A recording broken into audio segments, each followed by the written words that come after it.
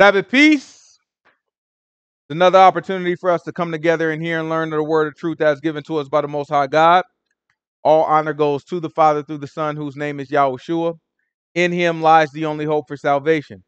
We know that it is obtained by grace, not through by grace through faith, not through works, lest anyone should boast, and given freely as a gift to all who obey him. We understand that if you do not obey him, it is made manifest or made obvious that you do not believe. In this state, you should expect no good thing from the Most High. However, anything that you do get, whether it be a gift of tongues, a gift of prophecy, or any supernatural experience that you may have, it can and it will be used against you in the day of judgment. With that said, peace to the saints that are in the room, to the saints that couldn't make it, but no peace to the wicked. The only thing we say to them is repent that they might live. So, we got a lot to cover, but we are finally out of the Old Testament. We will be beginning the New Testament today.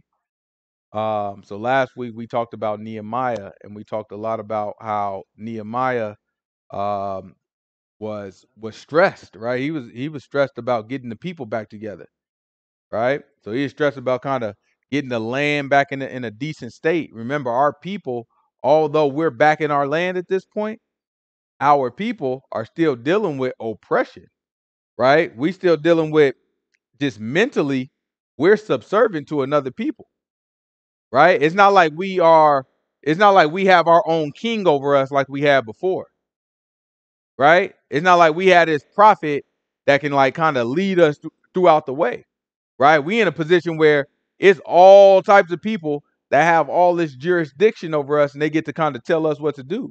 They charge us taxes. We got to pay them taxes. You know what I'm saying? A lot of our people are poor because we don't get to run our own stuff, right? Our economy is not, we all coming from captivity, which is going to be poverty because we lost everything. Then we get out of that captivity and we end up coming home, but we don't have the economy at home to generate income, to generate money. So our people not doing well. We have to, mortgage off our houses and sell our stuff and take out loans just to pay taxes. That's the condition of our people at this point, right? So it's important to realize when Nehemiah is coming in, he's trying to get things back together as much as he could. He built up the walls for us. Then he started making covenants, and he said, "Look, we gonna make a covenant that we not gonna give none of our children to the Gentiles, right? We not gonna marry none of the Gentiles, right? As a covenant to the Most High God." Now that wasn't our law, but that's the covenant that he made, and the covenant was the intention was let's not let anybody lead us astray, right? The likelihood that you get, we saw what happened to King Solomon, right? King Solomon got with a bunch of women. Some of them were forbidden, but some of them it's lawful for him to have married them, right? It wasn't against the law for him to marry some of them women. Nevertheless, right, when he did marry them, he had so many, and they started to pull him away, right? And as he pulled him away, he started building altars for these other gods and doing all types of other stuff, right? So somebody like Nehemiah who know the law, right, know our history, he looking at it like, man, look, we not gonna give our sons, our daughters to none of these Gentiles. And he made a covenant to the Most High God, right? Then he also said, close the gates. Matter of fact, if the Gentiles even come to the gate selling stuff, I'm gonna put my hands on them. And he threatened the Gentiles, so the Gentiles stopped coming to the gate, right? So what Nehemiah started to do is to start to put barriers in place to keep us from even getting close to breaking the law, right? That's going to be important when we start to read, because from the time that we read in Nehemiah, about 400 plus, I think it's like 400 plus years passed, right? And as the time passes and we get 400 years later, now we get the story of Yahushua that begins, right? It begins technically with John the Baptist, right? And we're going to kind of get into that. But there's a lot that happens in between that, right? There's just a lot, just not even just a lot with our people specifically, but there's a ton of stuff that happened in history, right? So like if you take it, the empire that ruled the world when we was reading Nehemiah were the Persians, right? So that's like Think about the movie 300, right? It's the Persians that was running the show at that point. Then you fast forward a little bit.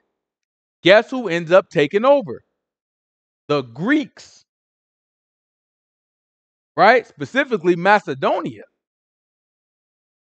So they end up taking over and they start to run stuff. And the Persians were respectful, right? You can even see, what's that? Alexander the Great. Mm-hmm. The Persians was a little bit more respectful, right? You can see when we reading, we send notification to the king like this, that, another. A lot of these Persian kings, they gave respect to our God. They look like, yeah, no, we'll fund it. Let them build their house. It ain't like they only serve our God. They serve all these gods, but they gave respect to our God specifically. Maybe they would give them respect to a lot of gods, but they also gave respect to our God. It was different. Things changed a little bit with the Greeks, right? The Greeks didn't give respect. So during this time that we ain't really got a lot of scripture, you do got the Maccabees, the book of Maccabees. And the whole book of Maccabees is talking about how they warring with the Greeks. You know what I'm saying? The Greeks in there being foul, disrespectful, right? Because so Alex, the brother mentioned Alexander the Great. Alexander the Great. All right, go grab Daniel chapter 11. So before we get into the New Testament, let's set the stage. In Daniel chapter 11, all this was prophesied, right? So Daniel, he made a prayer, and the Most High God sent him an angel. He talked about all of it. He predicted the whole thing, what actually happened in history. He predicted it. That's why it's crazy for these people to say that book ain't real. Let's take a look at it. This is Daniel chapter 11. Give me verse 1. We just gonna read through it.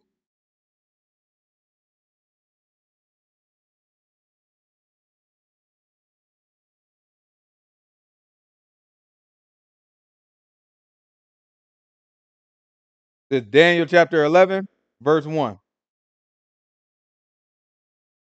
Also in the first year of Darius the Mede, and I stood to confirm and to strengthen him. And now I will show thee the truth. Behold, there shall stand up yet 3 kings in Persia, and the fourth shall be far richer than they all. By his strength through his riches he shall stir up all against the realm of Grecia. And a mighty king shall stand up, that shall rule with great dominion, and do according to his will. And when he shall stand up, his kingdom shall be broken, and he shall be divided toward the 4 winds of heaven, and not to his posterity, nor according to his dominion which he ruled. For his kingdom shall be plucked up, even for others beside those. And right? So what this prophecy is talking about, that's talking about Alexander the Great, right? That's talking about what history knows as Alexander the Great.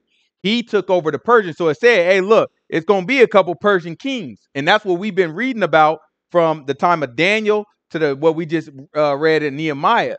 There have been a few Persian kings, right?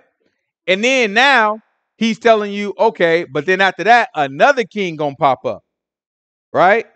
And he going to rule this thing. That's Alexander the Great, because he took over stuff quick, right? Alexander the Great is Greece. So then Greece creates a whole empire through him. But then he died suddenly.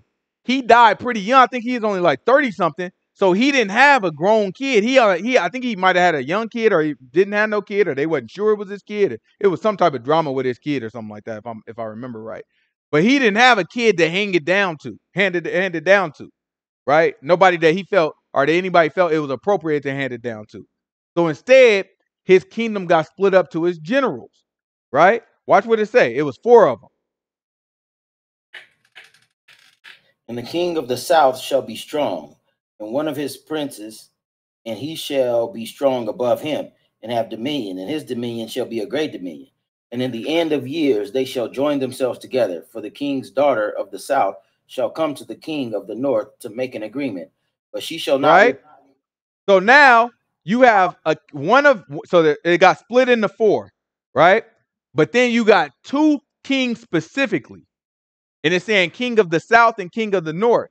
One of the people that took over his empire, they split it in different territories. So one of them took over like Egypt, right? And Egypt is right below us, right? I don't know if I got enough time to put a quick little map up here. Let me see. Let me see if I can put a quick little map so we can kind of get a visual of what it looked like. Let me see here.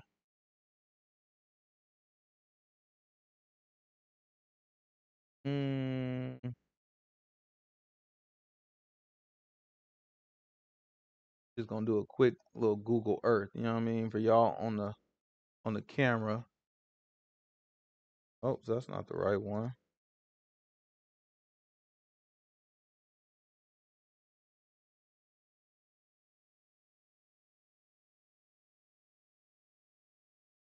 Right, so you had the king of the south that has this area right here. You know what I'm saying? So this little area right here, this will be the king of the south. He got this, right? And then we right here in Israel, right? This is our land right here in the middle. So then you got the king of the north that got Syria and all this stuff up here, right? So king of the south right here, king of the north right here, and they warring against each other. So where you think they meet at? Right here in our land. So sometimes we were taken over by the king of the south and they had rule. Because remember, when we walk into this, it's the same position we was in with Nehemiah, right? When we walk into this thing, we got to pay tribute to the Persian king. Well, now Alexander the Great takes over the Persian king. We got to pay tribute to Alexander the Great. Then he died. His kingdom gets split up. So now they fighting over territory of, oh, okay, I'm the king of the south. He don't call himself the king of the south. That's what the prophecy call him. But I'm a king of the south. I want this territory. No, I want this territory. I want all this territory. So they fighting with each other over this territory. But a lot of the wars of these Greeks is happening right on top of our land. So the king of the south king of the north ends up getting a lot of the territory, and we subservient to him, paying taxes to him. But he's disrespectful. You know what I'm saying? He ain't got he don't even care. So it's all types of stuff that the book of Maccabees talk about. Talk about how they he came in and he put us in a position to where they made us sacrifice, you know what I'm saying, sacrifice a pig on our altar, right? On the Most High God's altar, they sacrificed a pig. And then a little bit after that, they, you know what I'm saying, they put a statue of Zeus in our stuff, right? So in our temple, the Most High God temple that we had rebuilt, you know what I'm saying, years before, you know what I'm saying, we spent all that time rebuilding. And remember, we laid the foundation with in the book of Ezra, we laid the foundation with Joshua and Zerubbabel. You know what I'm saying? And then we kept on getting stopped. Y'all remember the Gentiles kept stopping us from building it. You know what I'm saying? Then we finally, you know what I'm saying, got approval to build it. Then it took forever to actually build it. And then years and years later, we finally get this thing done. And then Nehemiah come years later. Ezra come years later. You know what I'm saying? And they try to get the land together. So we go through all this stuff. We back in the land. We finally got stuff together. Things looking okay. We still trying to get some money. We still poor. It's solid, but we here. Then these people start warring, right? Then they start disrespecting our temple, the temple of our God. What you think that causes? That causes us to revolt, right? So that's where the Maccabees got their name from. Is one dude called Judah. You know what I'm saying? His name is Judah Maccabea. You know what I'm saying? And he Maccabea mean hammer. You know what I'm saying? So that was a bad boy. You know what I'm saying? You know what I'm saying? I like to imagine a big old buff Negro, just like, you know what I'm saying? Like, what's going on? You know what I'm saying? I ain't standing for this stuff no more. They ain't gonna disrespect our God no more. So he set up a whole army and he started fighting with these boys on both sides. You know what I'm saying? And he was actually winning. But after a while, they had to come and they shut this stuff down. So it's in that time, you got all types of political stuff happening. You got high priests, people, they working. You got some people that want to be like the Greeks in our people, right? Some of our people are just like, look, why fight these people? Like, let's just go along with it. We was under Babylon. Some of us kind of adopted some of the Babylonian stuff. Let's just adopt some of the Greek stuff. It'll be easier for us that way. So you had them talking these people into saying, look, let's just elect our high priest. You know what I'm saying? So they was holding elections for our high priest, completely against our law. Some of these high priests wasn't even like the Maccabees. Some of these high priests weren't even of the Levites, let alone the sons of Aaron. Right? So they were making like people from Benjamin. You know what I'm saying? Benjamite was a high priest. They were making all types of people high priests. So they were going crazy for a little bit. And during that time, that's how you got the Sadducees and the Pharisees that started to develop. Right? It's during the time period right before what we about to read is right where the Sadducees and the Pharisees started to develop, because we got a chance to kill all these folks, or not kill them all, but to back them off. Then the Romans took over, right? So we was fighting wars with the king of the north and the king of the south, and then the Romans took over. Once the Romans took over, then they was a little more political with us. They were looking like, no, look. Let's to stop all the wars, let these people do what they want to do. So it was a part of like a bigger agreement, what they call a treaty, when you kind of signed the agreement. So it's all these wars. It wasn't just wars in our land. It was all types of wars going on between the king of the south and the king of the north. You know what I'm saying? So they signed a treaty when Rome got involved, and then it was kind of like a little bit of peace. Rome started to, you know what I'm saying, they took over, and Rome started to run things a little bit differently. But Rome appointed kings over us that weren't of our people. That's how you get King Herod, who we're about to read about, right? King Herod married one of the daughters of the Maccabees. You know what I'm saying? And so he married one of their daughters. He was actually an Edomite, right? He ended up marrying one of their daughters, and then that supposedly gave him the right to rule over us, right? And then things kind of go, wherever they go from there. But that's how you get Sadducees. That's how you get Pharisees. They come from different perspectives. But the point was, we finally got control of our land. These people are not trying to kill us day and night. And they had to tear down the altar that was used. They had to cleanse out. So that's where Hanukkah. You ever heard of Hanukkah? That's where that come from. It's the Feast of Dedication, because they had to rededicate the temple because it had got defiled. Because they sacrificed a pig in that thing, and they put Zeus in there. You know what I'm saying? So there's a whole bunch of stuff written about how the Feast of Dedication came about. But that is our people, right? Hanukkah is not like a lot of Hebrews, they look at Hanukkah like, nah, that's that Jewish stuff. You know what I'm saying? That's what the white Jews do. Like, no, that's not how that was our people, right? That was stuff that we went through. That's our day. You know what I'm saying? That's just like Purim. It's just something that wasn't in the scripture. It's not law from the Most High God, but it's like Purim. It's something that our people went through, and we decided let's memorialize it, right? So then after that, you know what I'm saying, after they rededicated things, they had to build a new altar, and they had to build, I think, a new lamp. It was a couple of things that they built that it was defiled. They had to rebuild it, remake it. You know what I'm saying? So they could have it in the temple. So that's the state of our people, right? We finally kind of getting back to our law. We got the high priest back together. We're not just anybody going to become a high priest.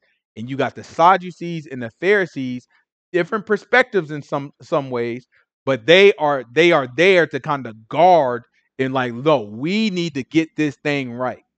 Right? They don't agree on everything, but their perspective is, we not letting nothing get messed up. We need to get this right.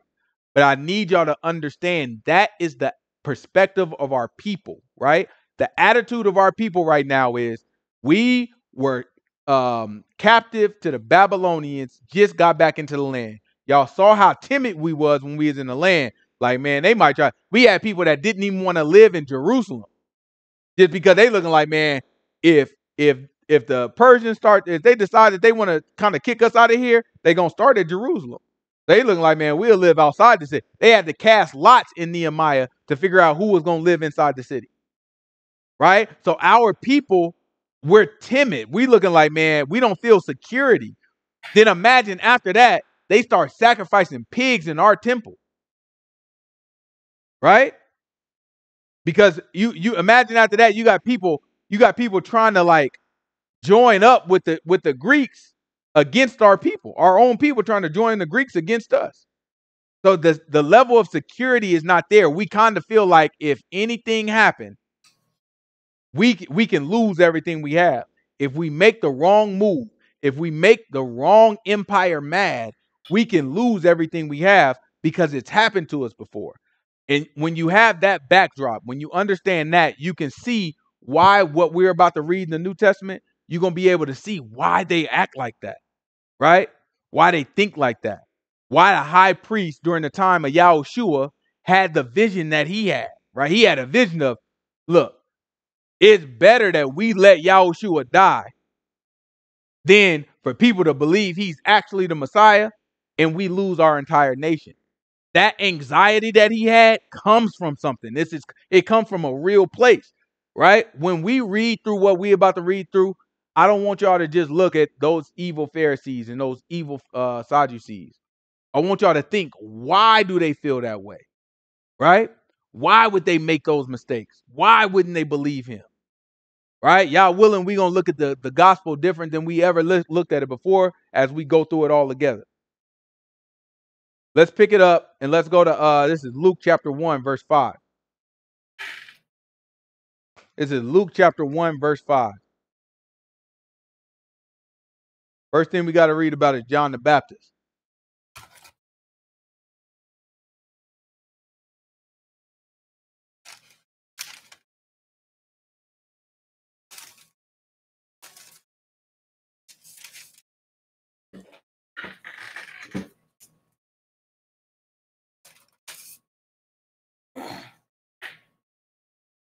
There were in the days of Herod, the king of Judah, a certain priest named Zechariah of the Right? court. So now that's Herod.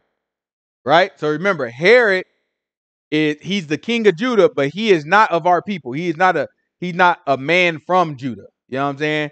He's an Edomite. Right? So he's a brother of our people, right? But he's not of our people. So he's put in place by the Romans. He works with the Romans. He's subservient to the Romans. Because the Romans conquered the Edomites too, right? So he's like a part of the Roman Empire at this point, and he works on their behalf. But he is not of our people. But he is considered the king of Judah, right? Keep going. A certain priest named Zechariah of the course of Abiah, and his wife was of the daughters of Aaron, and her name was Elizabeth. Right? So now his wife is a daughter of Aaron, and he's a priest, which makes him a son of Aaron. So both of them are of the same lineage, right? He's a priest that married his wife that was also not just a Levite, but a specific type of Levite, a daughter of Aaron, right? Keep going. And they were both righteous before God, walking in all the commandments and ordinances of Yahuwah, blameless. And did what? And they What did it say? and they were both righteous before God, walking in all the commandments and ordinances of Yahuwah, blameless. Blameless, the book says. Right? It's important. It's one of the things that I like to take people to, because a lot of people had this messed up idea from Christianity that it's impossible to keep the law. Right? That's not true. They had the sacrifices and the law was in place and they were in the land. In that state, you can keep the law. Now, what's impossible is to keep the law without flaw, right? Without sin. But you can absolutely commit a sin that doesn't require you to die and go make a sacrifice, make the sin right, whether it's a trespass, right? If it's a trespass, then you got to restore a fifth to that thing, right? If I betray somebody, that's what a trespass is. It's like I betrayed you, I tricked you, I lied to you, I injured, like somebody else is involved. That's when our law calls it a trespass. You know what I'm saying? A trespass is a different type of sin. It's a sin, but it's a different type of sin. It means that you sinned against somebody, right? Versus just a different type of sin, right? So it's like if it's a trespass, you know what I'm saying? I might have betrayed somebody. I might have, you know what I'm saying, tricked somebody. I might have did whatever, stole from somebody. Then I got to restore that. I got to make a sin offering. And then I would be blameless according to the law after I've done that. Right? So that's what he and his wife were both blameless according to the law. Right? Her husband is a priest. And he doing his course, right? Keep going. They had no child because Elizabeth was barren, and they both were now well stricken in years.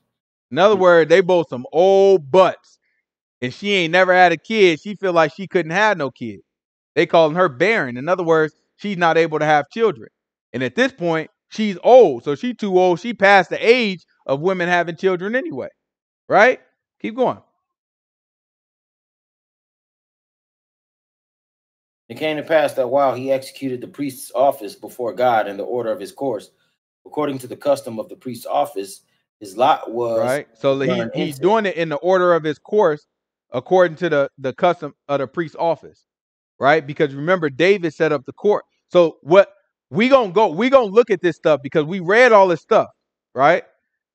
But some of this stuff we didn't spend a lot of time on when we read it throughout the law. We made it. Remember, we started from Genesis. Anybody that's been around the whole time, we started from Genesis and we made it all the way up to this point. Right? So I'm gonna take y'all back and I want to make sure y'all reminded of certain stuff. These things are little details that's important to understand the context of what's happening, right? He's on his course, right? So this is what grab Second Chronicles. Grab Second Chronicles chapter 8, verse 12.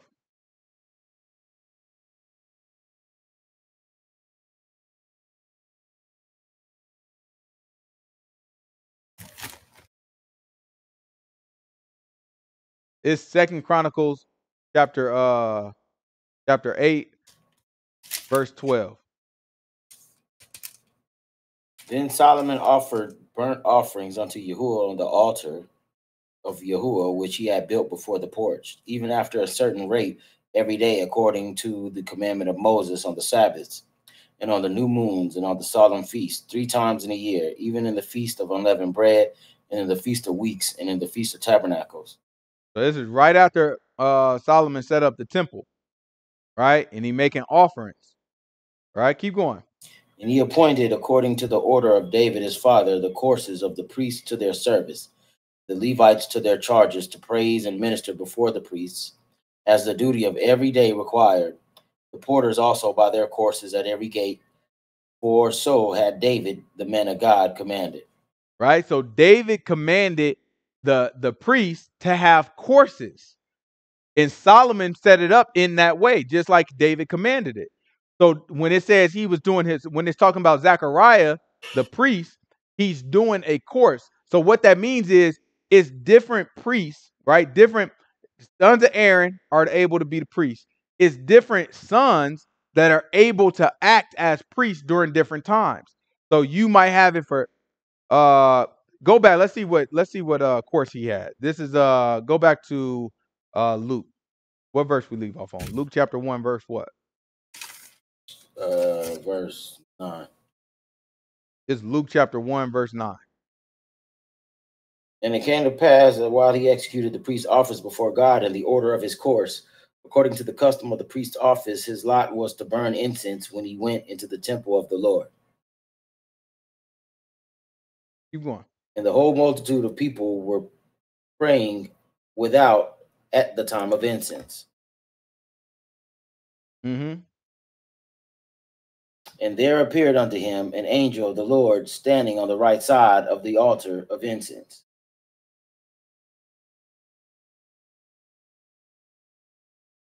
Right? So he's inside of the temple. He's burning incense, right? And as he's burning the incense, the angel of Yahuwah appeared to him, right? Watch this. And when Zechariah saw him, he was troubled, and fear fell upon him. But the angel said unto him, Fear not, Zechariah, for thy prayer is heard, and thy wife Elizabeth shall bear a son, and you shall call his name John. Thou shalt have joy and gladness, and many shall rejoice at his birth. For he shall be great in the sight of Yahuwah, and shall drink neither wine nor strong drink, and he shall be filled with the Holy Ghost, even from his mother's womb. Right? So now you have a son named John that's on the way. Right? Zechariah just doing this. Look, you gotta imagine Zechariah. I mean, I've been doing this for years. I've been a priest since I was 30 years old. Been doing this for years, going back and forth. And what I do, got the same routine. I go into the temple, I light the lamp. You know what I'm saying? I burn my incense. Been doing it every day. during his courses every single day, same routine, he do it, right? And then suddenly today he go in and he see an angel. And this man probably 80-something years old. He probably 60-something years old. Who knows, right? But he see the angel of the Most High God right there, right? And then the angel look at him like, oh, no, don't be scared. Because he's scared. He looking like, oh, man, what this mean, right? And the angel like, no, don't be scared. Most High God heard your prayer. You know what I'm saying? And because of that, he answered it. You got a son on the way. You know what I'm saying? When he get here, just call him John. Imagine this angel just talking to him casually. You know what I'm saying? When he get here, you're going to call him John. He's going to be a mighty man with Yahuwah. Right? So now what you expect Zechariah to say? Let's see.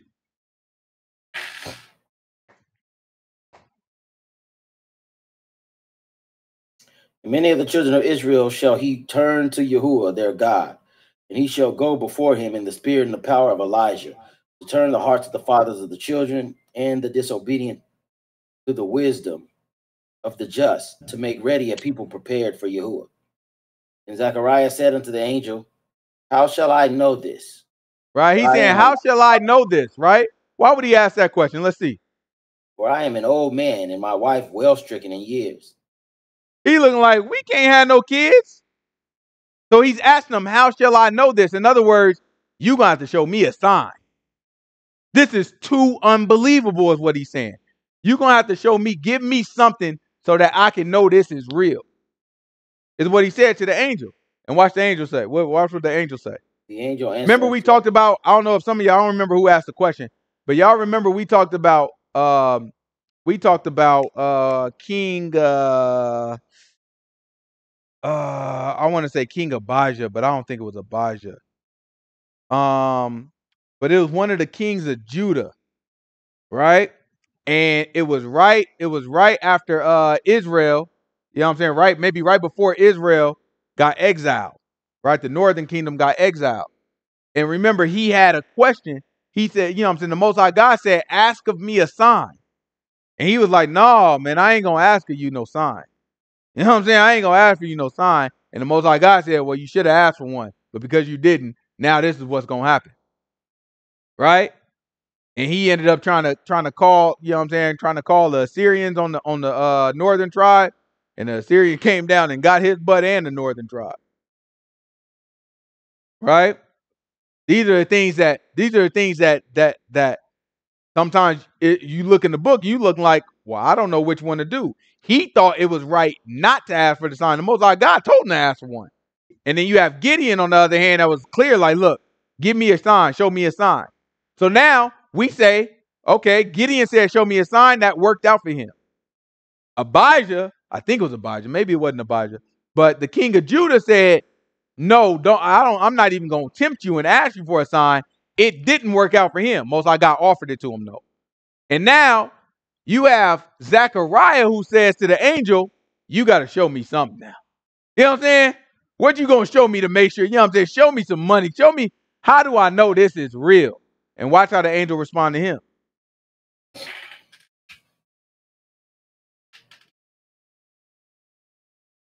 And the angel answering said unto him, I am Gabriel, that stand in the presence of God, and am sent to speak unto thee, and to show thee these glad tidings. And behold, you shall be dumb and not able to speak until the day that these things shall be performed, because you believe not my words, which shall be fulfilled in their season. Right? So he made it to where he's not able to speak. Right? Similar to what he did to who? Ezekiel. Right? Remember the prophet Ezekiel. He told him, look, you're going to prophesy my word. But until I give you word, now you're not able to speak. So the only time Ezekiel could speak is when the Most High God put his word in him. So now with Zechariah, he told him, now you can't speak.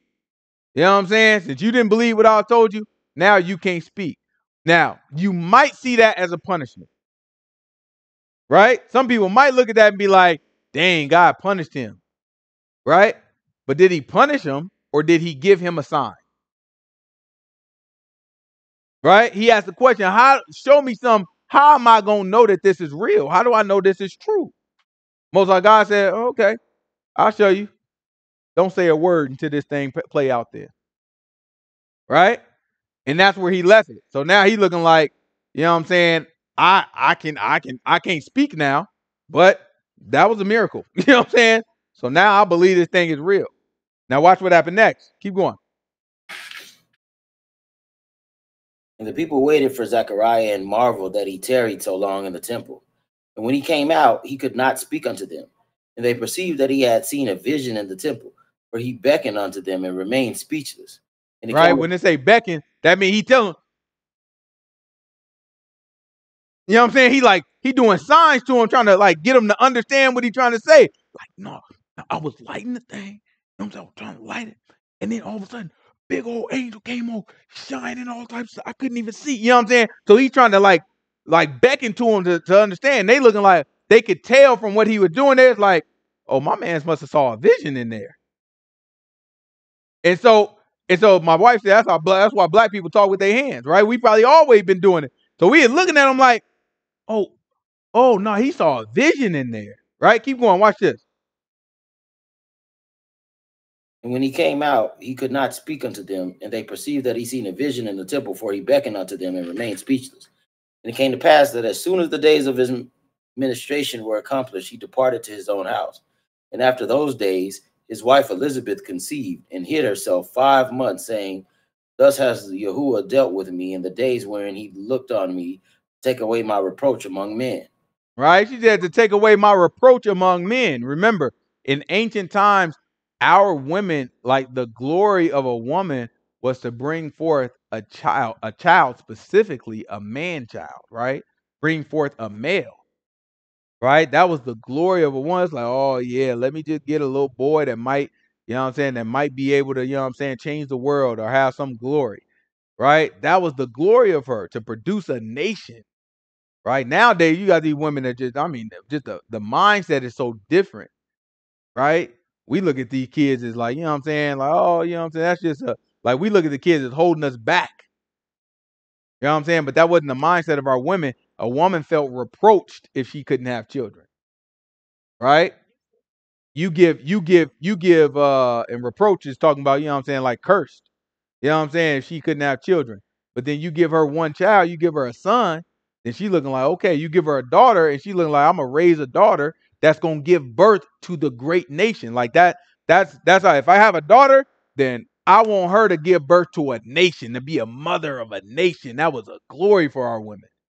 So you got to imagine how she feel. She has already accepted in her life that I'm never gonna have children. But you know what? I got a loving husband. I'm a daughter of Aaron. We just gonna coast through this thing. I'm still gonna stay righteous because the book said they were both righteous, right? And then she ended up being told, okay, well, you got a baby on the way.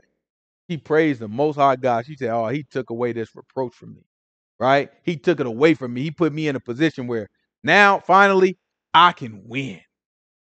Right? I can win. So the Gabriel, the name of the angel that was speaking to him, his name was Gabriel, according to what we just saw, right? When was the first time we heard of Gabriel?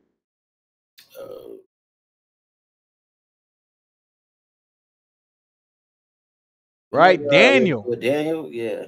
Yeah, the prophecy with Daniel. Check out, go back to Daniel chapter 9. You remember we was reading the prayer? Remember when we was in the book of Daniel, we had this probably a couple months ago, right? We was talking about Daniel's prayer, and we kind of broke down his prayer, and we looked at the order of prayer, and we were looking like, oh yeah, Daniel put together a nice prayer. He structured it in a nice way that we can model our own prayers off of, right? At the end of that prayer that we was, pardon me, at the end of that prayer that we were reading, that's when Gabriel came and talked to him. Right? This is Daniel chapter 9. Give me verse 20. This is Daniel chapter 9, verse 20.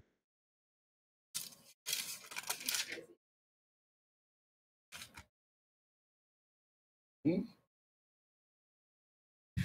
the first year of Darius, the son of Ahasuerus, of the seed of the Medes, which was made king over the realm of the Chaldeans, in the first year of his reign, I, Daniel, understood by books the number of years whereof the word of Yahuwah came to Jeremiah the prophet, that he would accomplish 70 years in the What verse desolation is of that? Jerusalem. 2. Jump on down to verse 20. Oh, my bad. You did say to him. You good? And whilst I was speaking and praying and confessing my sin and the sin of my people Israel and presenting my supplication before Yahuwah, my Mm-hmm. God, for the holy mountain of my God, yea, whilst I was speaking in prayer, even the man Gabriel, whom I seen in the vision at the beginning, being caused to fly swiftly, touched me about the time of the evening oblation. Right? Now watch what Gabriel say to him. And he informed me and talked with me and said, "O Daniel, I am now come forth to give thee skill and understanding. At the beginning of thy supplications, the commandment came forth, and I am come to show thee, for thou art greatly beloved. Therefore, understand the matter and consider the vision. 70 weeks are determined upon thy people and upon thy holy city to finish the transgression and to make an end of sins and to make reconciliation for iniquity and to bring in everlasting righteousness, to seal up the vision and prophecy and to anoint the most holy.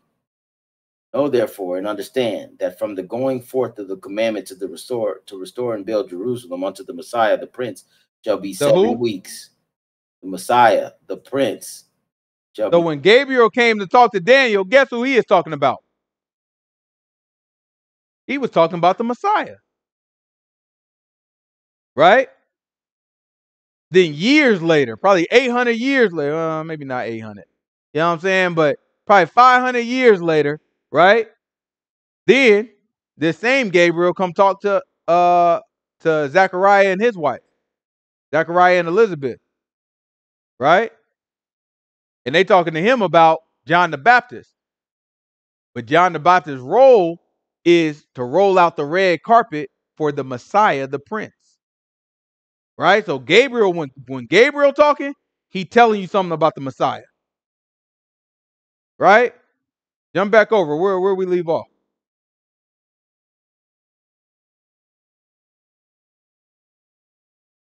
Right. Huh? Luke 1:25. It's Luke chapter 1, verse 25. Watch the book say. Right? So at this point, Elizabeth is pregnant. She knows she's pregnant. Right? Now Gabriel got to talk to somebody else. Let's see. Luke 1:26. It's Luke chapter 1, verse 26. And in the 6th month, the angel Gabriel was sent from God unto a city of Galilee named Nazareth, to a virgin espoused to a man whose name was Joseph, of the house of David, and the virgin's name was Mary. The angel came in unto her and said, And she's a Hail. what? And the angel came in unto her and said, No, Hail. no, no, no. Before that. Uh, and the virgin's name was Mary. Right? And she's a virgin, one, and then she was a spouse to who? Joseph. So when you say a spouse, that means that Engaged. they committed to marry each other, but they haven't actually married. Right? So they promised to one another. They engaged, as we would call it today, right? So they're engaged with one another, they are spouse to one another, but the books say they haven't come together yet, right? Read it again. In the 6th month, the angel Gabriel was sent from God unto a city of Galilee named Nazareth, to a virgin espoused to a man whose name was Joseph, of the house of David, and the virgin's name was Mary. Uh-huh. And the angel came in unto her and said, Hail, thou that art highly favored, Yahuwah is with thee, blessed art thou among women. And she saw him, she was troubled at his saying, and cast her mind on what manner of salutation this should be. The angel said unto her, Fear not, Mary, for thou Right? So hast she found. looked, when she saw the angel talking to her, she looked like she knew it was the angel. So at that point, she looked like, oh, I don't know what type of news this about to be. You know what I'm saying? She looked like, I don't know if this means I'm about to die. I don't know if this is about to be good news, bad news. So the angel I tell her, like, oh, don't be scared. You know what I'm saying? Fear not. It's all right. It's gonna be good. That's what he telling her. It's gonna be all right. Watch what he tell her next. I want y'all to see the conversation, because there's a lot of weirdo people that think weird stuff. They just think stuff that just don't make no darn sense. But when you read the book for yourself, it's a lot of people that spend all day on online and in Bible studies and in these little Bible groups and these camps that argue whether or not Yahushua was born of a virgin. Right? They'll literally argue this, even though the books say he was a virgin. But they'll go and they'll be like, well, no, see, the word virgin actually, you know what I'm saying, it just means a young woman. It can actually be translated as maid. It's like, no, that's true, brother. It can be translated as maid. But it literally says virgin, right? But that's okay. There are language issues in the book. Let's see if this whole thing makes sense. You know what I'm saying? Let's just see. Keep going.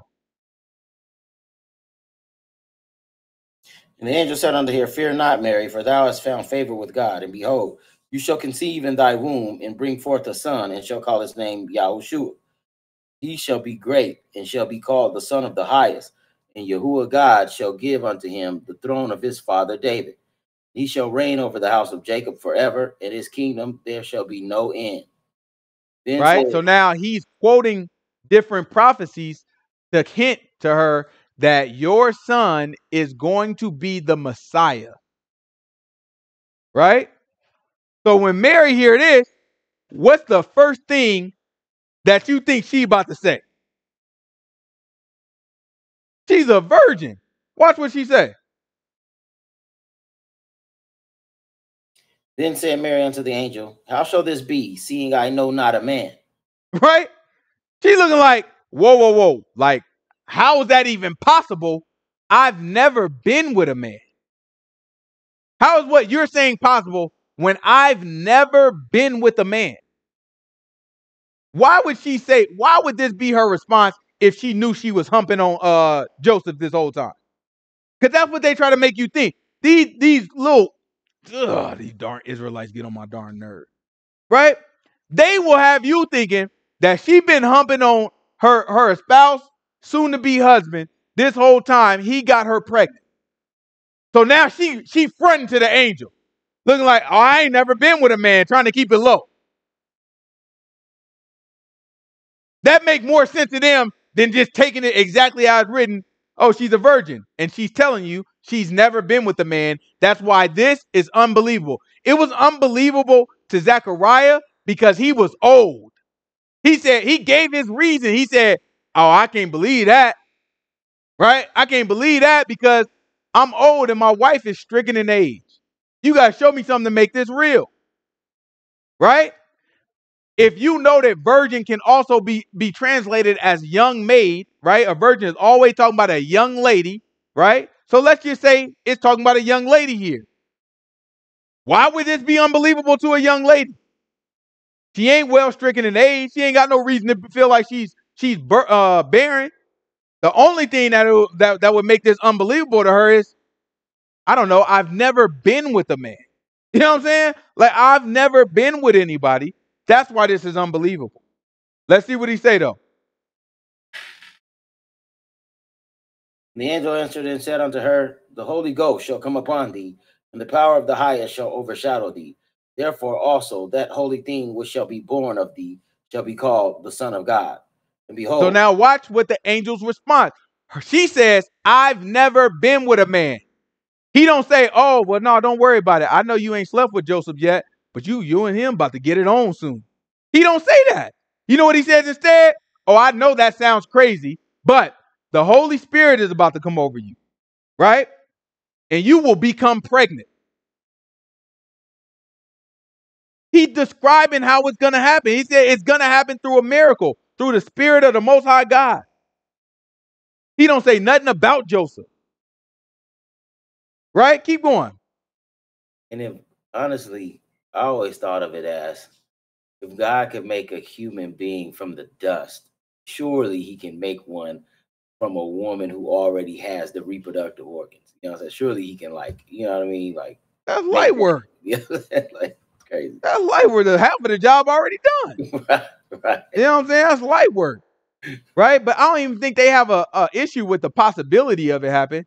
They have an issue with just reading the text and accepting it what it is. Right? We get so hung up on trying to prove Christians wrong about everything. And it's like, who cares if a Christian is right about something that they cling on to? That's crazy to want that you would prefer to be wrong about something than to let a Christian be right. That's nuts to me. Of course, these Christians gonna get some stuff right. They reading from our book. Keep going though. What verse we on? 36. This is Luke chapter 1, verse 36. Watch this. Keep going. And behold, thy cousin Elizabeth, she has also conceived a son in her old age. And this is the 6th month with her, who was called barren. For with God nothing shall be impossible. And Mary said, behold, the handmaid of Yahuwah, be it unto me according to thy word. And the angel departed from her. Right? So after that, the angel went off and he went somewhere else. Right? So she's not dealing with a whole lot of unbelief. He gave her a sign still, though. He said, listen, go check out your cousin. Her name is Elizabeth. Right? And Elizabeth, you know what I mean? She pregnant in her old age. I know that's unbelievable because her butt old. Right? And Mary was like, oh, if that's the case, you know what I'm saying? Let it be just like you say to your handmaid. In other words, she said to your servant. Right? The same way you said it, let it be just like that. Right? What we got? Jump over to Matthew chapter 1. This is Matthew chapter 1. Give me verse 18.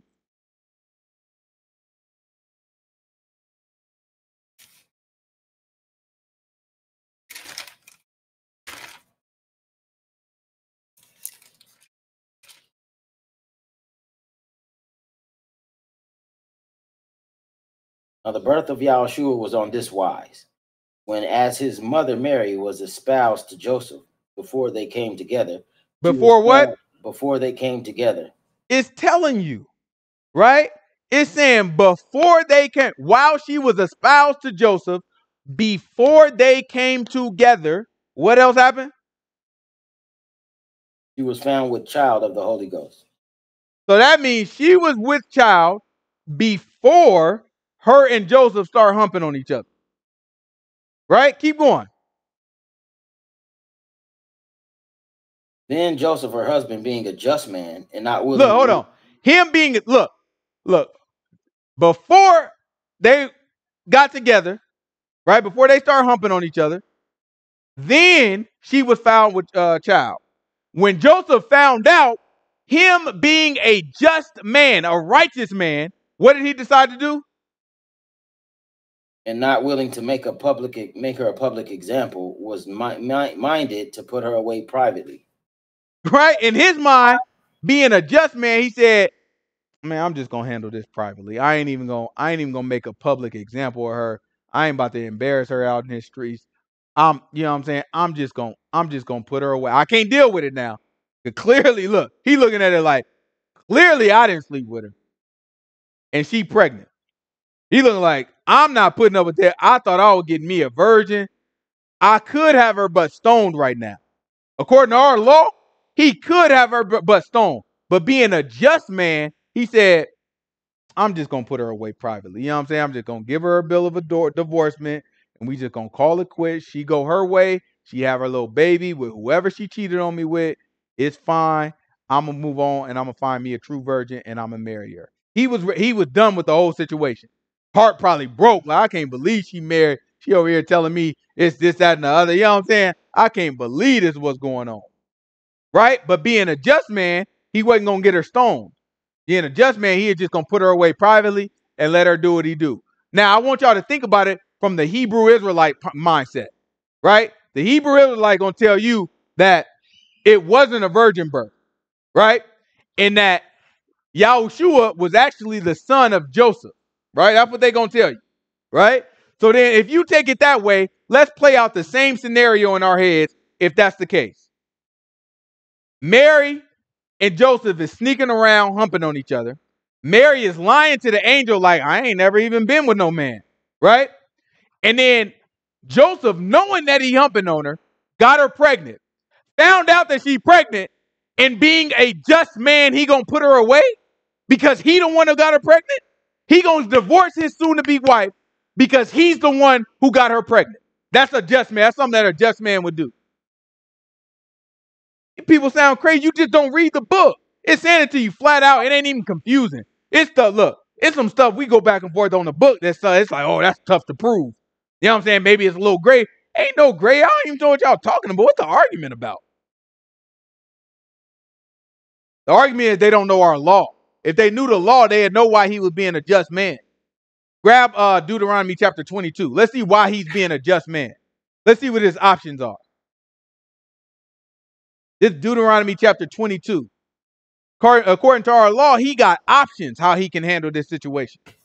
He can handle it one way or another way. It's Deuteronomy chapter 22. Give me verse 13. Matter of fact, before we do that, give me chapter 24, verse 1. It's Deuteronomy chapter 24, verse 1. Then after that, we go into 22, verse 13.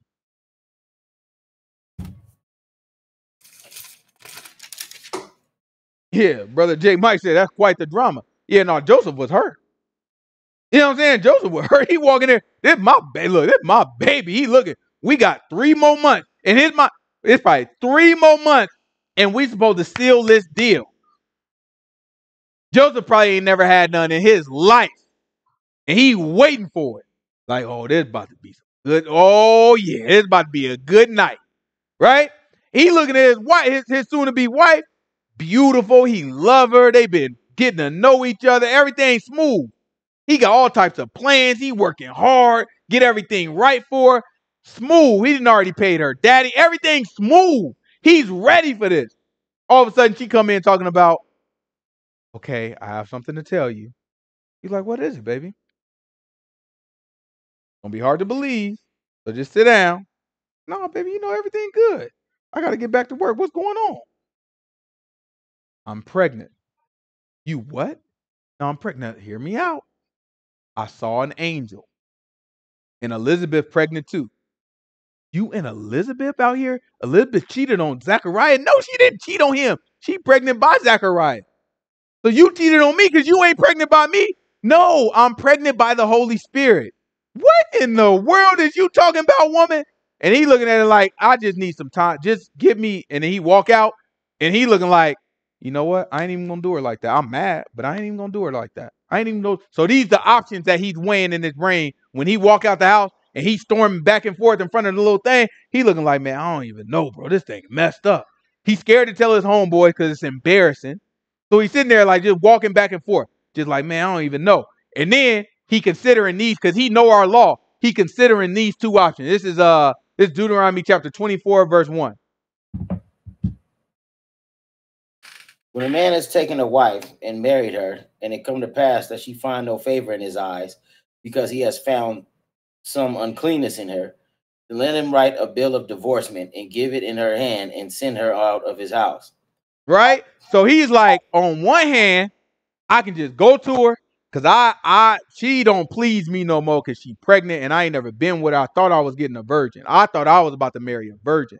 But clearly she ain't a virgin. She probably been humping on around me this whole time. And now she pregnant by some who know. I don't know. Right? I don't even know who it might be. Let me just write her a bill of divorcement and I'm just going to send her away. That's clean. Nobody got to die. He can send her away. She can go do whatever she want to do at that point, right? But then he got another option, right? This Deuteronomy chapter 22, verse 13. This Deuteronomy chapter 22, verse 13. Watch what the book say.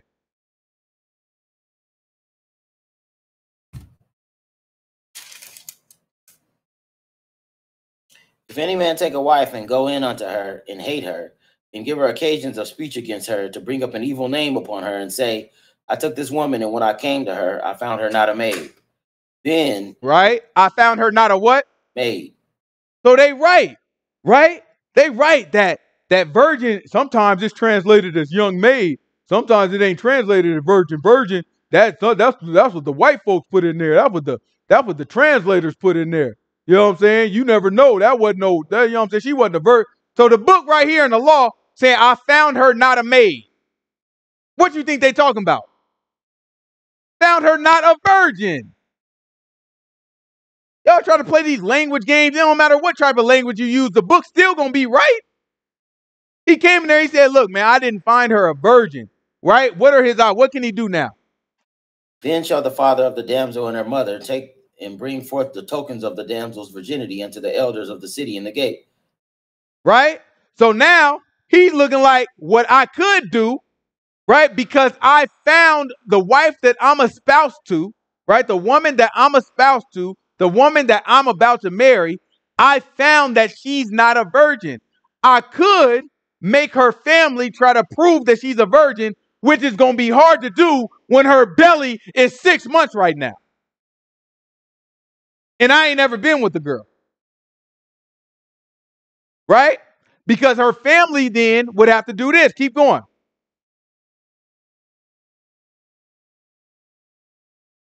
And the damsel's father shall say unto the elders, I give my daughter unto this man to wife, and he hates her.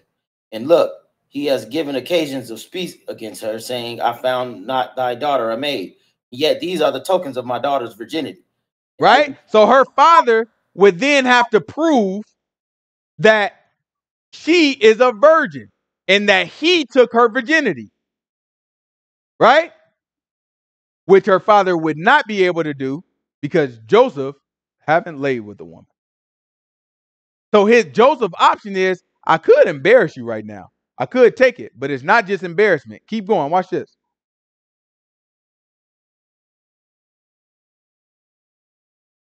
And they shall spread the cloth before the elders of the city. And the elders of that city shall take that man and chastise him. And they shall immerse him in 100 shekels of silver and give them unto the father of the damsel, because he has brought up an evil name upon a virgin of Israel.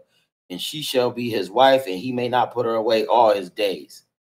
But if this thing be true, and the tokens of her virginity be not found for the damsel, then they shall bring out the damsel to the door of the father's house. The men of her city shall stone her with stones, that she die, because she has wrought folly in Israel to play the whore in her father's house. So shalt thou put evil away from among you.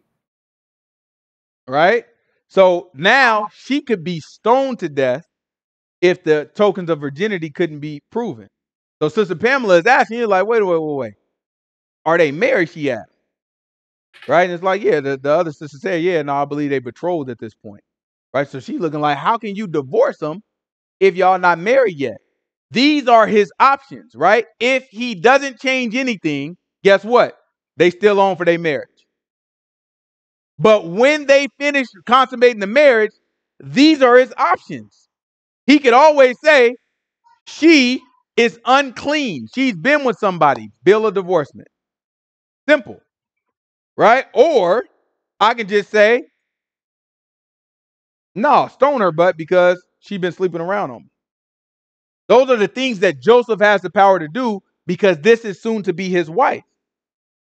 Right? So go back to Luke.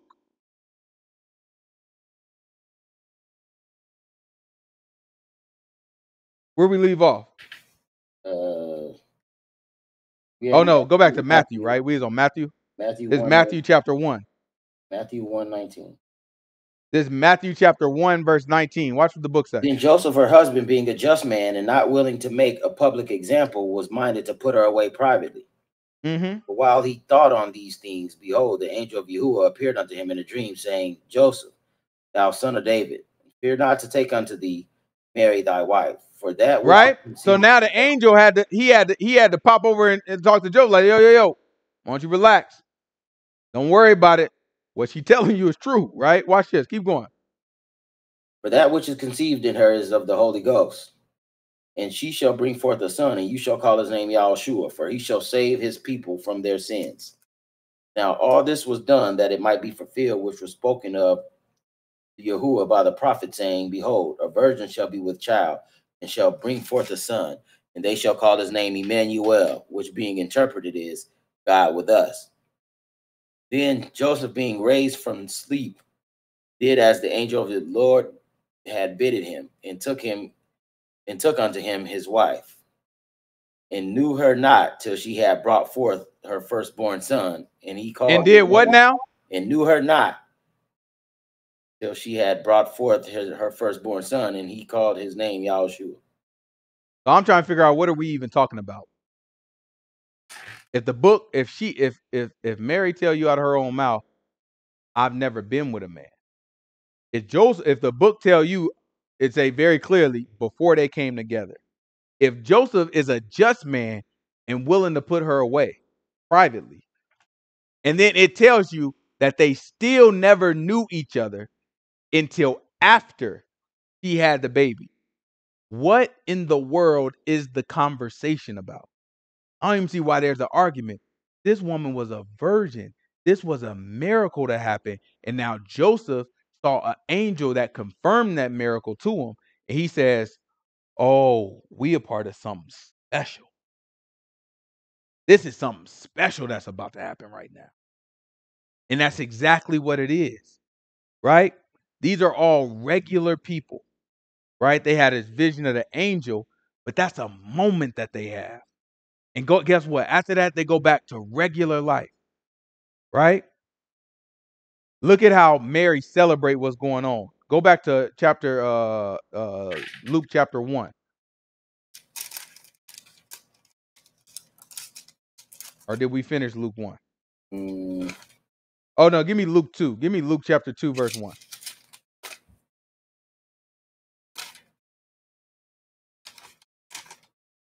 This is Luke chapter 2, verse 1. Watch this.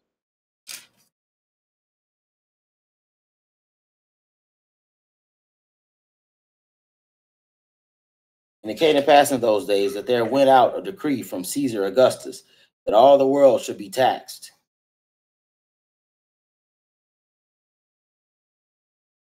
Wait. You want what Mary was talking about, or you want just Luke 2? No, Luke 2, just in the interest of time. And this taxing was first made when Cyrenius was governor of Syria. And all went to be taxed, everyone into his own city. And Joseph also went up from Galilee out of the city of Nazareth into Judah, into the city of David, which is called Bethlehem, because he was of the house of the lineage of David. Right? So remember, Mary and Joseph are up north, right? They in the area called Galilee, and they live in a city called Nazareth, right? So they way up north. This is very far away from Jerusalem, right? But Joseph is a son of Judah. He's a son of David, right? So he's actually from Jerusalem. So the law was that the Romans had, the law that the Romans had was when it's time to tax everybody, right? Everybody has to go to their city. So Joseph had to go to Judah. So this is how Yahushua ends up being born in Judah. It's important to know that because that's why the confusion is like, wait a minute, where is he from? Because all the prophecy tells you that the Messiah is going to come from Judah, right? So this is how the Most High God set it up to get Joseph back to Judah so that he could have a baby. So the taxes came right when Mary was about to give birth, right? Watch this. Keep going. It's just crazy how y'all set everything up, right? Keep going. And Joseph also went up from Galilee out of the city of Nazareth into Judah, unto the city of David, which is called Bethlehem, because he was of the house of the lineage of David, to be taxed with Mary, his espoused wife, being great with child. And so it was that while they were there, the days were accomplished that she should be delivered.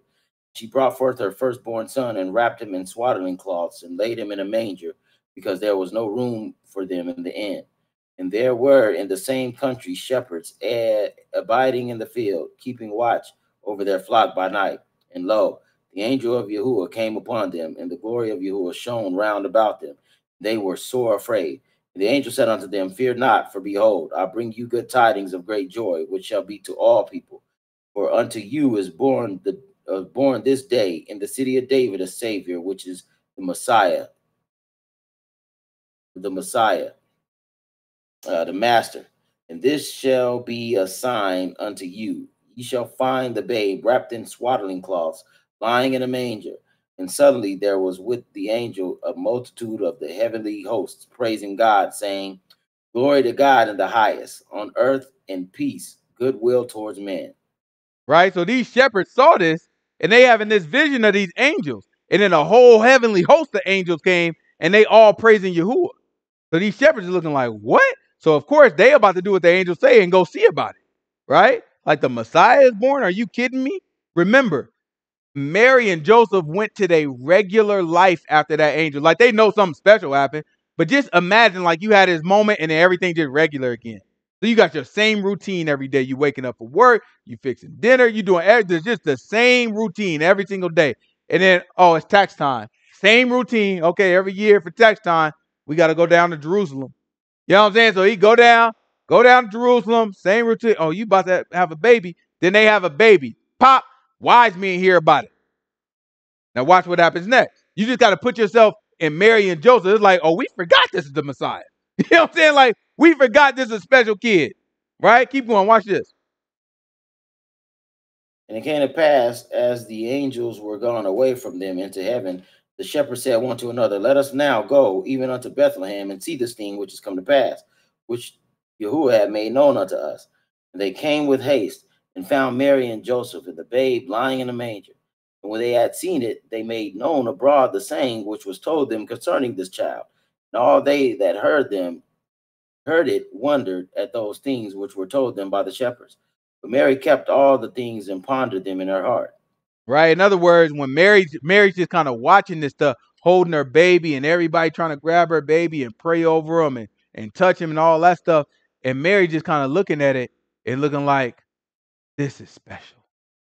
Right? This is special. Because remember, the glory of our women was to give birth to a nation, to a great man. And she gave birth to the Messiah. Like the one he's going to be the King of Kings. He's going to be the one that saves and delivers Israel from all other nations. Right? So she's just sitting back, just taking it in like, oh, they already starting to worship my boy. Right? Keep going. Watch this. What verse we on? 21.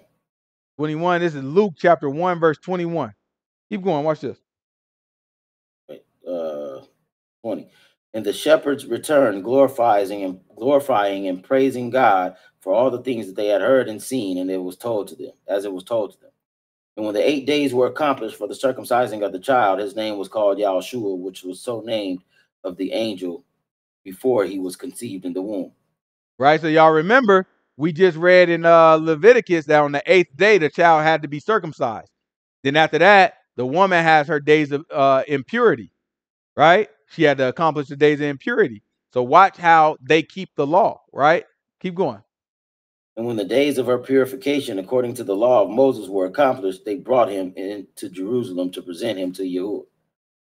As it is written in the law of Yahuwah, every male that opens the womb shall be called holy to the Lord.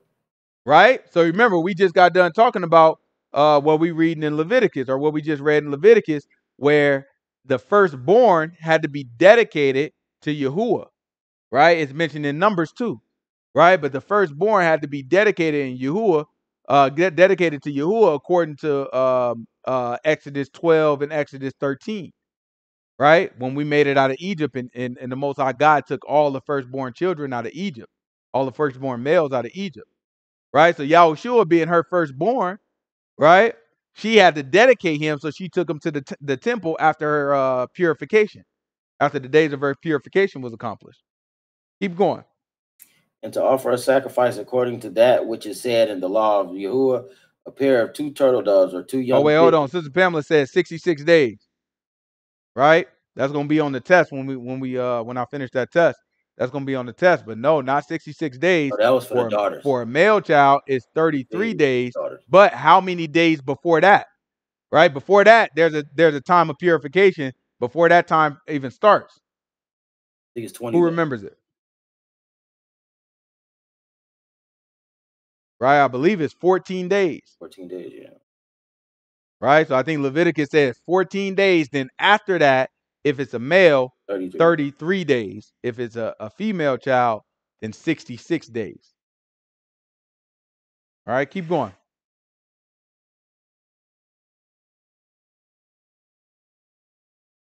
And to offer a sacrifice according to that which is said in the law of the Lord, a pair of turtle doves or 2 young pigeons. And behold, there was a man in Jerusalem whose name was Simeon, and the same man was just and devout, waiting for the consolation of Israel.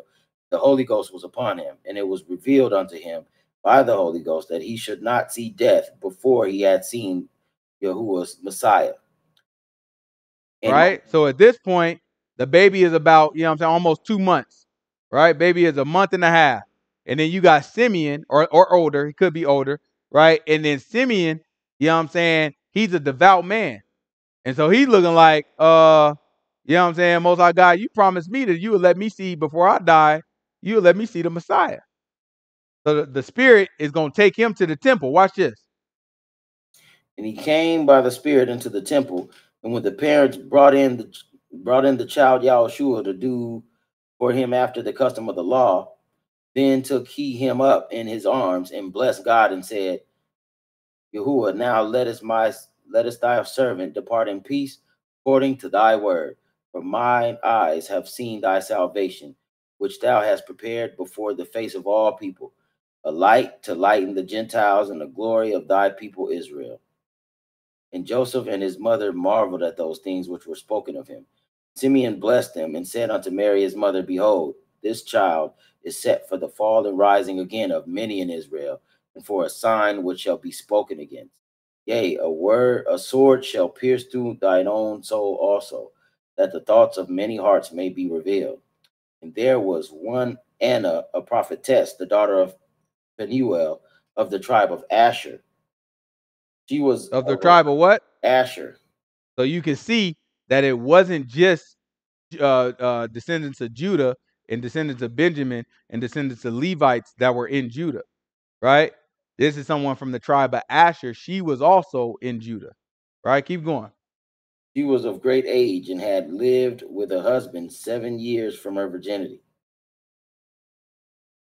And she was a widow of about 84 years, which departed not from the temple, but served God with fastings and prayers night and day. And she coming in that instant gave thanks likewise unto Yahuwah, and spake of him to all them that looked for redemption in Jerusalem. And when they had performed all things according to the law of the Lord, they returned into Galilee to their own city, Nazareth. And the child grew and waxed. Right? Go to what you got there. What verse is that? 38, 30, 39? 40. That's 40. Grab let's go to Matthew chapter 2. Right? Because Matthew is going to tell you some other stuff that was happening at the same time. This is Matthew chapter 2, verse 1. So I just want y'all to see their experience, right? They had his baby, right? That all these people was coming to see him. We're gonna see more people that came to see him from Matthew's account, right? But you got these shepherds that came to see him, and the shepherds saw a vision. So everybody excited, everybody looking like, oh, this the one. They know this the one, right? A lot of times people are trying to paint it like Yahushua was this nobody and nobody knew who he was. That's not true, right? That's not true. Since he was a kid, there are certain people that knew this is the Messiah, and they following him already since he was a kid, right? Now, a lot of them died. Anna, she ended up dying. Simeon, he ended up dying. The shepherds, we don't know about that, right? And then you about to have what we about to read here in chapter 2 of Matthew. It's Matthew chapter 2, verse 1. Now, when Yahushua was born in Bethlehem of Judah in the days of Herod the king, behold, there came wise men from the east of Jerusalem, saying, Where is he that is born King of the Jews? For we have seen his star in the east, and are come to worship him. When Herod, right? So they came from the east. Wherever they came from, it was east. So they came from somewhere over here. You know what I'm saying? Jerusalem probably, they say Jerusalem right here, but Jerusalem in real life is probably somewhere down here. Who knows? Right? But they came from somewhere over here. You know what I'm saying? So these boys came from the east and they came looking for him. They looking like, where's the Messiah? You know what I'm saying? We saw the star and it's telling us. So it was some great thing in the sky that led them here. Like, no, he got to be here. They following the astrology and stuff. They looking like he got to be here. The star say he going to be here. Watch this. when Herod the king had heard these things, he was troubled, and all Jerusalem with him. And when he had gathered all the chief priests and scribes of the people together, he demanded of them where the Messiah should be born. Right? So Herod, these guys, they came from the east, and the first person they gonna talk to is the king of the city. Right? Hey, the Messiah, I don't know if you know, but the Messiah is born according to the star. The star say he should be born right now. We need to find him. So Herod's looking like, I don't know nothing about this Messiah. Right? Where is he? Because Herod know the Messiah is supposed to take over. Which means what for Herod? He's out of there. You no longer king. And the king of Rome is probably looking at you like, how'd you let this happen? Right? So Herod looking like, what? So he called all the chief priests and the scribes, and he made it. He said, listen, y'all search the book and tell me how to find this Messiah if he's really born. Right? And watch what they say. And they said unto him, in Bethlehem of Judah, for thus it is written by the prophet, and thou, Bethlehem, in the land of Judah, art not the least among the princes of Judah, for out of thee shall come a governor that shall rule my people Israel. Then Herod, right? So then they looked through the scriptures and they told him, oh no, Messiah gonna be born out of Bethlehem in Judah. Right? That's the city of David. That's where he gonna be born. Right? Who else was born in Bethlehem? David. Was David born in Bethlehem? I don't think David was born in Bethlehem. He might have been though. I don't remember that. But other than David, who else?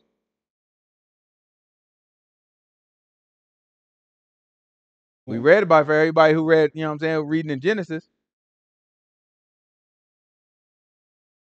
Y'all remember Benjamin? Right? That's right. Right? Ben-Ami. Right? You remember Benjamin? Right? You remember Rachel? She was pregnant and she ended up dying during the birth, and they was in Bethlehem. Right? And then she ended up dying. She named her Ben-Ami, and then you know what I'm saying, Jacob changed his name to Benjamin, son of my right hand. Right? All of it testify of Yahushua. Right? So now they looking for him. Herod is looking like, where's he supposed to be born? Because he's trying to beat them to the punch and kill the baby. Watch this. Keep going.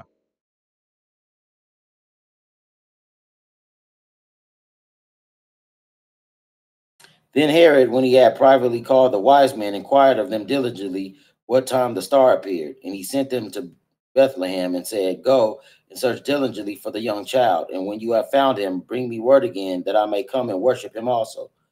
Right? So he's lying to him like, yeah, I just want to, you know what I'm saying, worship him because that's the Messiah, right?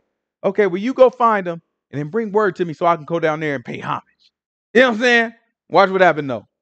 When they had heard the king, they departed, and lo, the star which they saw in the east went before them till it came and stood over where the young child was. And when they saw the star, they rejoiced with exceedingly great joy.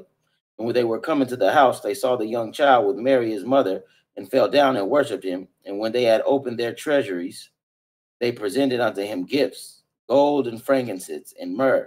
And being warned of God in a dream that they should not return to Herod, they departed into their own country another way. Right? So the Most High God appeared to him and was like, no. Don't you take your butt back to Herod. Go somewhere else. So they departed another way.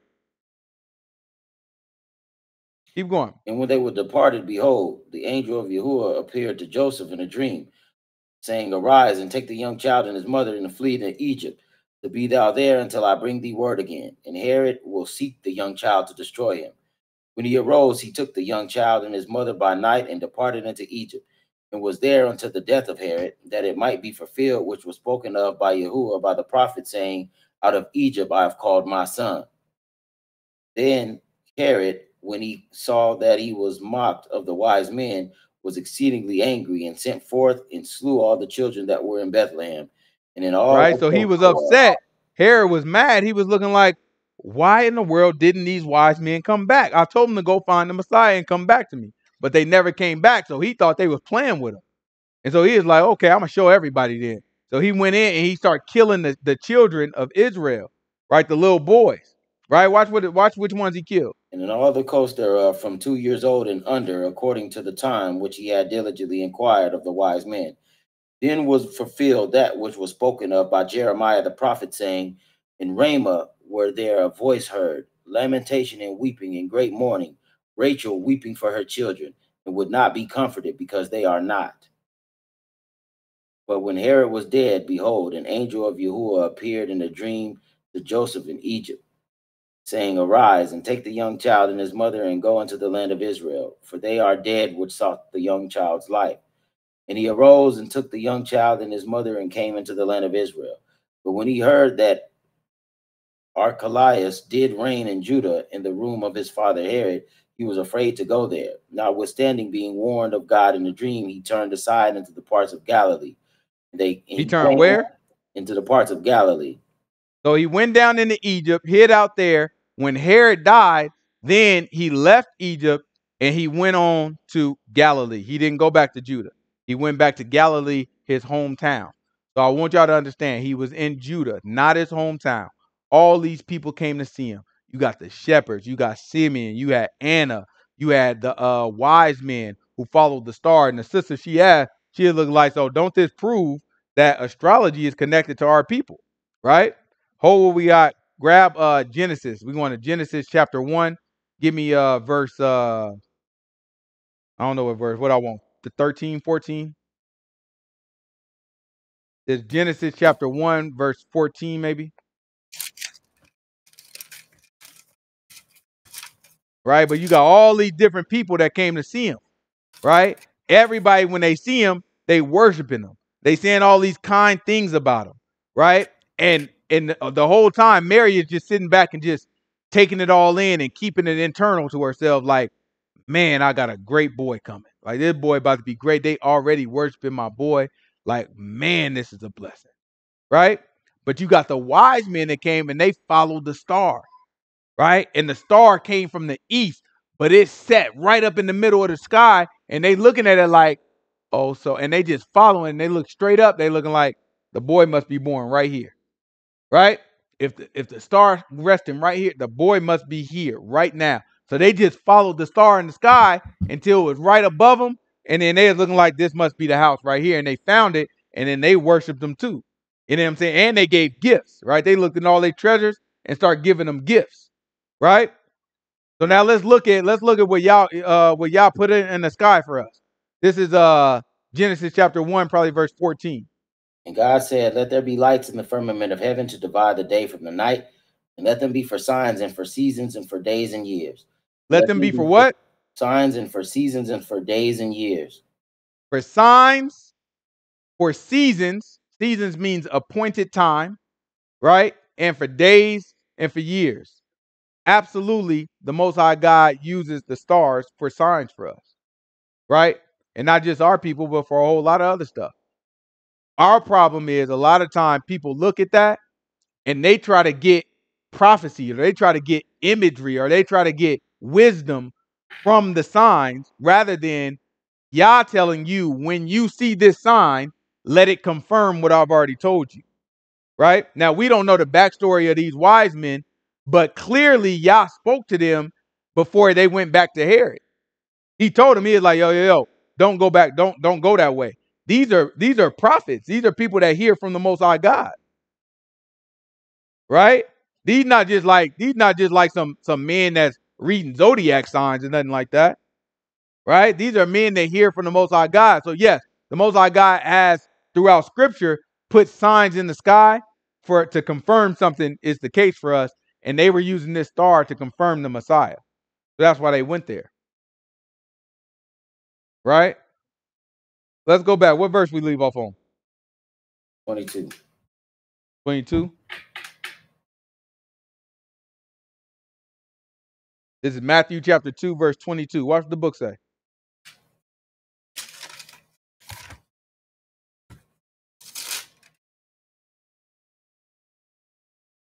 But when he heard that Archelaus did reign in Judah in the room of his father Herod, he was afraid to go there. Notwithstanding being warned of God in a dream, he turned aside into the parts of Galilee, and he came and dwelt in the city called Nazareth, that it might be fulfilled which was spoken of by the prophets, he shall be called a Nazarene.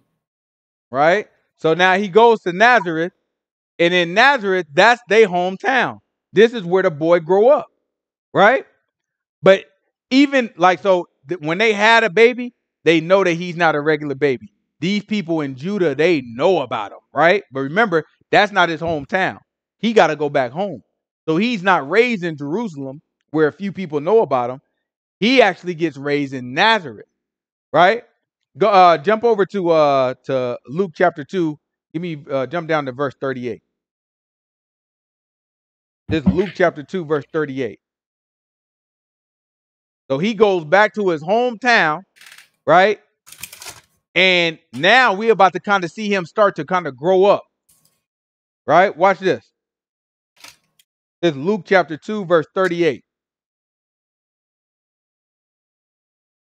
And she coming in that instant gave thanks likewise unto Yahuwah, and spake of him to all them that looked for redemption in Jerusalem. When they had performed all things according to the law of the Lord, they returned into Galilee to their own city, Nazareth. And the child grew and waxed strong in spirit, filled with wisdom, and the grace of God was upon him. Mm-hmm. Now his parents went to Jerusalem every year at the feast of the Passover. And So wait, first of all, recognize this is not a regular kid. The book says the child grew and grew strong in spirit and had the grace of God on him. So in other words, things just work out for the kid. You know what I'm saying? Look, the boy stuff just falls together for him somehow. You know what I'm saying? Don't know how, but the grace of God is always on him. Like, you know what I'm saying? Things just happen. You know what I'm saying? It's a bus passing by. He just walking by, and all of a sudden the bus skirt off and keep from hitting him. You know what I'm saying? He ain't even paying attention. He just running down the middle of the street. Everything just seems to work out for him. Right? The grace of God just sit on him, and he's strong in spirit. So in other words, he got energy. Right? He's strong with the Most High God. Watch this. Keep going. They go down to what? Now his parents went to Jerusalem every year at the feast of the Passover. And when he was 12 years old, they went up to Jerusalem after the custom of the feast. And when Right? So the boy a preteen. He 12 years old. They go to Passover. He go with them. What else? When they had fulfilled the days as they returned, the child Yahushua tarried behind in Jerusalem. And Joseph right? So now they fulfilled the days. So they spent their 7 days out there for the Feast of Unleavened Bread. After that, they looking like, all right, it's time to go home, right? They probably traveled with a big group of people. So they going back. They don't even realize that Yahushua ain't with them. Remember, they're back to their regular routine. He's 12 years old now. They don't remember. They not constantly thinking about this the Messiah. This my kid. I got to get up. I got to feed you. Nothing magical is happening. It ain't like the kid is floating. It ain't like he glowing, right? This is just my kid. I got to take care of you every single day. Got the same routine. We do this every year. It's time to go. We probably running with a big old pack. There's a whole bunch of people traveling back up north, going back to Nazareth or Galilee or whatever cities they from, and they don't even realize that they ain't got Yahushua with them, right? Then what happened? And Joseph and his mother knew not of it. But they, supposing him to have been in the company, went a day's journey, and they sought him among their kinsfolk and acquaintances. And right, so they went a whole day's journey. In other words, at some point they looking like, all right, let's take a rest so we can sleep and then wake up for the next day. So now they doing the accounting. Where Yahushua at? Have y'all seen Yahushua? I thought he was walking with y'all. He wasn't walking with y'all. What about y'all over here? Y'all, go ask Zacharias have you seen Yahushua? Was Yahushua not with y'all either? Now Mary freaking out. Where's my baby? Right? She running around the whole group. Do y'all got motion? Everybody, where's my baby? Everybody freaking out. They looking like, nah, I'm telling you, when we left, I saw him in. Why didn't you tell me that he was still at the temple when we left? So now Mary freaking out on everybody, like, what in the world is happening? Right? So they had to travel all the way back to Jerusalem because they left him. Right? Watch this. And when they found him not, they turned back again to Jerusalem seeking him. And it came to pass that after 3 days, they found him in the temple, sitting in the midst of the doctors. So they looking all around Jerusalem for 3 whole days. They looking for this boy for 3 days. I don't know where he is. I don't know where he is. They checking here. They checking houses. We went to this person's house. Then we go to my cousin Joseph's house. Okay, then we go to this. Then we go to that. They going all these different places, right? They can't find them. But then they finally check at the temple. And watch what happened. Both hearing them and asking them questions. And all that heard him were astonished at his understanding and answers. And right? So Yahushua in the temple giving it to these boys. He's not just asking questions, but he's also answering questions. And they looking into him like, that's a sharp boy. That boy know his law. Right? This is not a regular kid, is all I'm trying to explain to y'all. When this boy gets to, look, when he in Jerusalem, he right at home. You know what I'm saying? Nazareth, they might not know who he is. When that boy gets to Jerusalem, He looking like he out there with the teachers. The book say the doctors of the law. That mean they teachers. Right? They mean they got the highest understanding. And he answering questions with them and asking questions. Okay, but what about this? All right, but did you notice when you know what I'm saying? Yeah, but in chapter 3, verse 7, you know what I'm saying? Did you realize it, that, and the other? I understand that. Actually, you can find the answer right over here. And they going back and forth with him. And the book say they astonished, like, this a sharp young man here. He know him some book. Right? Keep going. Watch this. And when they saw him, they were amazed. And his mother said unto him, Son, why hast thou thus dealt with us? Behold, right? She looking like, boy, why in the world are you still here and you hiding out here? You been here for 4 darn days and you ain't said nothing to us. Right? Keep going. Watch this. He said unto them, Behold, thy father and I have sought thee sorrowing. And he said unto them, How is it that you sought me? Wist ye not that I must be about my father's business? Right? He looking like just calm, smart mouth too. Just calm. Just looking like, how you looking for me? You didn't realize that I'll be doing what my father need me to do? This is important, y'all, because y'all need to see his order, right? He went to the word. He went to the teachers of the law and he started to converse with them, right? His understanding of the word is surpassing teachers of the law at 12. But that was his priority. As soon as you get me to Jerusalem, my priority is to get to the word. And he start talking to the doctors of the law, right? Moms and pops snatch him up out of there, though. Like, man, come on, right? Watch this. Keep going. And they understood not the saying which he spake unto them. And he went down with them and came to Nazareth and was subject unto them. But his mother kept all these sayings in her heart. And Yahushua increased in wisdom and stature and in favor with God and man. Right? So now, Mary, all this stuff that happened, the book says she kept it in her heart. In other words, she just marinating on that thing like, oh, I got a bad boy. This boy about to be something special. Right? She kind of like just letting that thing sit on her like, sheesh, this is good, right? And Yahushua is saying he continued to grow. And he did what? Read that last piece again. And Yahushua increased in wisdom and stature and in favor with God and man. In wisdom he increased, in stature he increased, and then in favor, not just with God, but also with man. People are beginning to know him, right? To know that at the very least that this guy is special. This guy's different. Even if they don't know that he's the Messiah directly, they know that this guy is special, right? It's a different type of guy, right?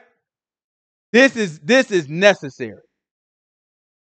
And so his stature, in other words, his fame is starting to grow at this point, right? And it's going to eventually get to the point where he grows a following. But at this point, the book don't say nothing about that yet, right? Next week, any questions first of all? Next week we gonna go over John the Baptist, right? Because remember, Elizabeth and Zechariah, they also had a child, right? So they also had a child, John the Baptist, and he's older than Yahushua by a few months, right? So now we're going to go over John the Baptist next week, and we're going to look at kind of what role he plays with Yahushua. Because John the Baptist is the first one that's out there talking about repent. You know what I'm saying? Y'all need to repent. But John the Baptist get out there first, and then Yahushua comes after him, right? And we're gonna kind of get into that, and then get into the beginning of Yahushua's gospel. Right? But this is kind of like the birth of Yahushua. You know what I'm saying? The beginning, it's the birth of the conception of John the Baptist and the birth of Yahushua. You know what I'm saying? We kind of look at those and we see all the events that surrounded it. And I want y'all to see how special he was. I don't want y'all to get this image in your head that he was just a nobody. You know what I'm saying? Like, no, people knew that he was special. If they didn't know he was the Messiah, some of them knew he was the Messiah in Jerusalem. But everybody's starting to realize, like, this is a special kid. Like, he always on point. You know what I'm saying? But this is a special kid. Little smart mouth, but you know, when the moms check him, he's subject to her. He do what he's supposed to do. You know what I'm saying? But at the end of the day, you know what I'm saying? This guy is special. He's different. All right. Let's see if we got a question. I won't be at fellowship tomorrow. Going to the picnic with the daughter and niece for their birthdays. All right, Sister Pam. See, he was subject to her. Yep, that's right. That was a smart answer. I wonder if Miriam jacked him up. But yeah, yeah, you know, she might have. Yeah, she might have snatched him up. She might have told, "Get your butt over here, boy." Talk about your darn father's business. Get your butt over here. All right. Any questions? John and Yahushua with a great 1-2 punch. That's why he wept. Yeah, that's right. That's right. They was the start of the 1-2 punch. All right. John set these boys up. It was cousins. When we read John, another thing y'all got to realize is John was the man. That's what we gonna catch. Like John, like Yahushua, like people kind of looking at him like, okay, yeah, like he might be special. Yahushua is like a maybe, like a might. John was the man. Everybody was looking like they thought John was the Messiah. We're gonna read about it next week. Right? Like John was the man, like just bigger than life. Everybody who was somebody was following what John was talking about. So we're going to see, you know what I'm saying? We're going to kind of see how that leads into Yahushua. You know what I'm saying? But just imagine John cultivating this huge following for it to be then transferred to Yahushua. That was his job. It's like, go out there, do the work, gather all the people, and then when Yahushua come, hey, all y'all, look at him. Right? So that's what we're going to kind of get into next week and then kind of get into all the stuff that Yahushua started to do. Any other questions? Look like it. Let's go ahead and pray out.